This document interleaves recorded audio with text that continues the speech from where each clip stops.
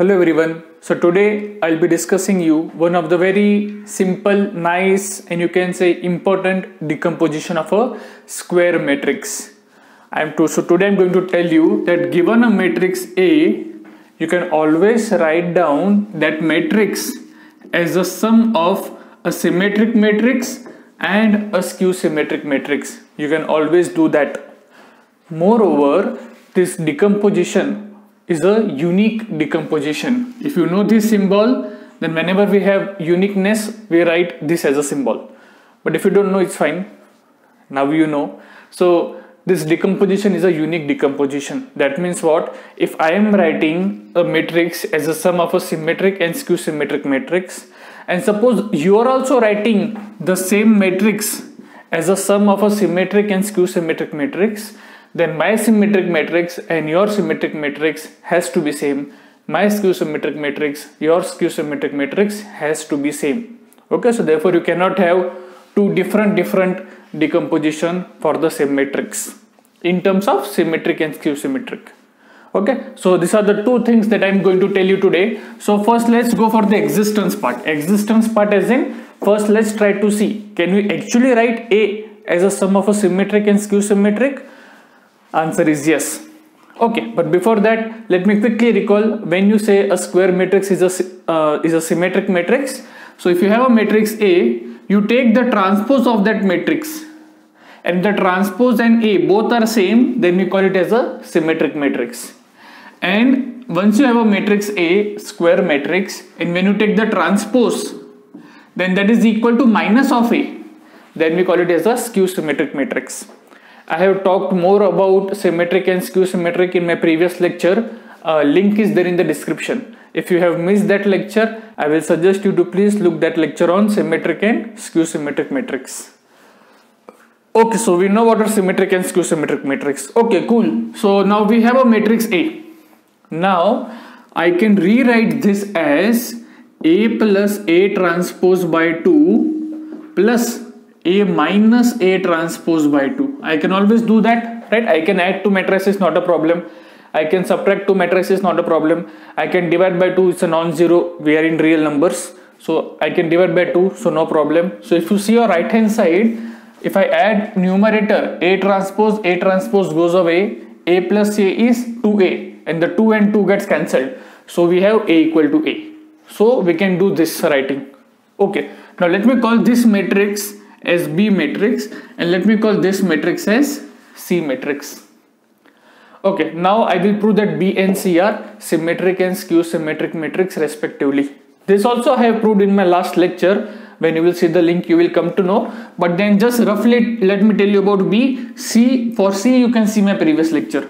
So now I want to show that my B is a symmetric matrix. That means what? I want to show B transpose is equal to B.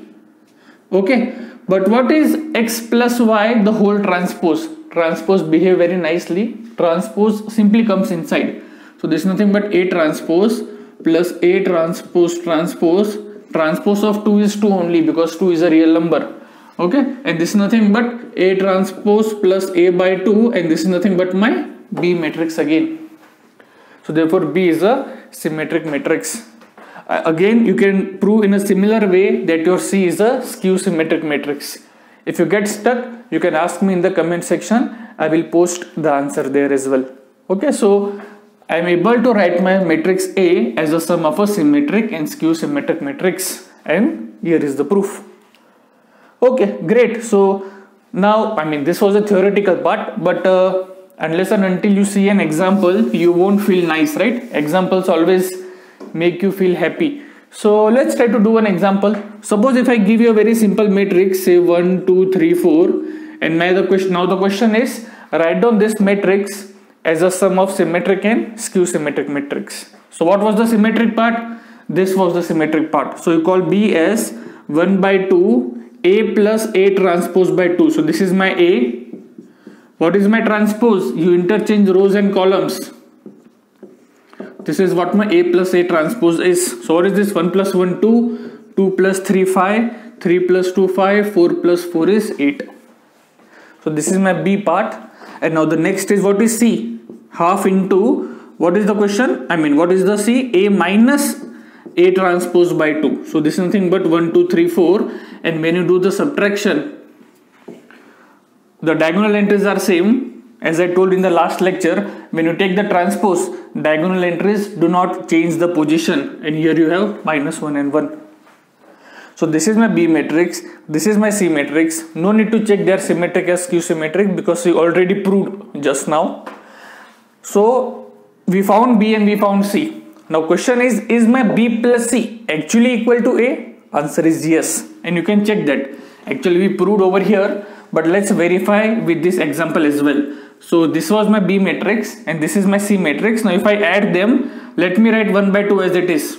Now let's add 2 plus 0, 2, 5 minus 1, 4, 5 plus 1, 6, 8 plus 0 is 8, and when I divide by 2, I get 1, 2, 3, 4. So see, we got A eventually. So you can always write your matrix as a sum of a symmetric and a skew symmetric matrix. Isn't that beautiful? Yes. So okay, now let me give you homework. What you do is you try for a 3 cross 3 matrix. So take 3 cross 3 matrix 1, 2, 3, 4, 5, 6, 7, 8, 9. Try to write down this matrix as a sum of a symmetric and skew symmetric matrix. And if possible, post the answer in the comment section. Okay, so that was about the decomposition. And at the start I told you that this decomposition is a unique decomposition. So let's try to prove the uniqueness part. Okay, so what we have, I have that A is equal to A transpose by 2 plus A minus A transpose by 2. So I have this decomposition. This is my decomposition. I have this. Now suppose when you do, suppose you are doing this as P plus Q. So you're also getting a decomposition where your P is what? Your P is a symmetric matrix and your Q is what? It's a skew symmetric matrix. Now what I want to prove? I want to prove that your P has to be this and your Q has to be this. That's what we want to prove. Okay, so how to prove? So let me call this as equation 1. And now let's take the transpose. So what is A transpose? It is P plus Q the whole transpose, which is nothing but P transpose plus Q transpose. And let me call this as my equation 2. Now if I add equation 1 and 2, what do I have? I have A plus A transpose equals P plus Q plus P transpose plus Q transpose. But what is P transpose? It is P. So this is P plus Q plus P. And what is Q transpose? It is minus Q. Q minus Q goes away. So what I have? A plus A transpose equal to P plus P is how much? 2 times P. So you divide by 2. So your P is nothing but this itself. You are not getting anything new. You are eventually getting the same thing. So my and your symmetric matrix is same. Will our skew symmetric matrix also be same? Answer is yes. So now if I subtract equation 1 and 2, so here I will be having minus sign. But my P transpose is nothing but P. So minus and this goes away. And what is Q transpose? It is minus Q. So this is nothing but Q plus Q. Ignore this. So I have Q plus Q. So A minus A transpose equals Q plus Q. Therefore A minus A transpose upon 2 is nothing but Q. So therefore your Q and my skew symmetric part both are same. Okay, and therefore the decomposition is a unique decomposition. So I hope you understood the decomposition. If yes, do not forget to like, share and subscribe. Thank you.